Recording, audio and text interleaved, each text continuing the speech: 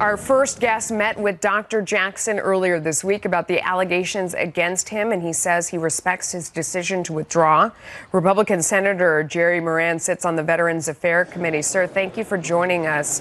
Melissa, good to be with you. Do you think those allegations were fair?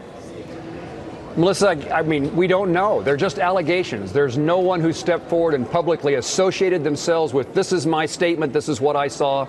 And there's nothing in writing, no report, no evidence with one exception, no evidence as to this being an occurrence, an actual event. And so my view is that we needed to have a hearing. These issues need to be aired, and that's apparently not going to happen. It's difficult to make a decision what the truth is when you have somebody with allegations, but no person who's saying under oath or even publicly, this is what I saw, and this is the problem with this nominee. Well, I mean, the doctor says that he couldn't have lasted this long through these different administrations and kept his job and kept his clearance and all these kind of things if these allegations were true. Does that make sense to you? Melissa, it does make sense to me. Again, I don't know what the truth is. The allegations are serious. They matter. The content matters. But it does make sense to me that a physician at the White House who's been through a vetting process, an admiral who's been promoted, those individuals go through reviews constantly.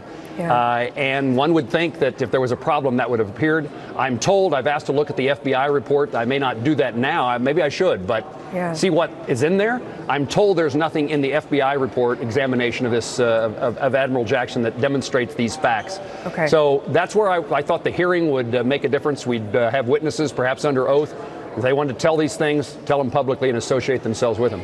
President very upset about this. Here's what he said just a few moments ago. He's a great man, and he got treated very, very unfairly. He got treated really unfairly. And he's a hell of a man. Okay, let's go inside. We'll go in the Oval Office. Who's it? It's obviously take your kid to work day there at the White House as well. And you see the president surrounded by kids there in case anyone at home was wondering what that was all about. So what do you think going forward? What does this mean for the next person? How does this change how the institution is run and who's willing to do it? Melissa, this is so important. I mean, every cabinet secretary matters. I take this moment to congratulate my fellow Kansan Mike Pompeo on his confirmation to be the Secretary of State. We're glad that has finally occurred. It is a process that is flawed. The president complained about taking 30 hours, and that rule is in place for legitimate reasons, to find out what's wrong with an individual, not to be used just to delay every nomination. And that's what we've seen so often here by Democrats in the United States Senate, just dragging everything out. What's next is we desperately need a person at the VA, a secretary who has the capabilities, the drive, the intellect, the experience, and the respect that a difficult agency to lead needs. At the moment, we have an acting secretary, but the gaps in service of secretaries creates a hole in the leadership at the VA, an agency, a department that's very difficult to manage. Choice, very important to President Trump. The idea that veterans can access care closer to home in their home communities. We're ready to pass legislation. It would be so helpful to have a secretary in place that helps us get that accomplished before Memorial Day. Do you have any names, any ideas of who you'd want to see in there? Are you hearing any names floated? No, I know that your reports indicated the president said he had several individuals in mind. I've not had conversations with my colleagues about anybody in particular.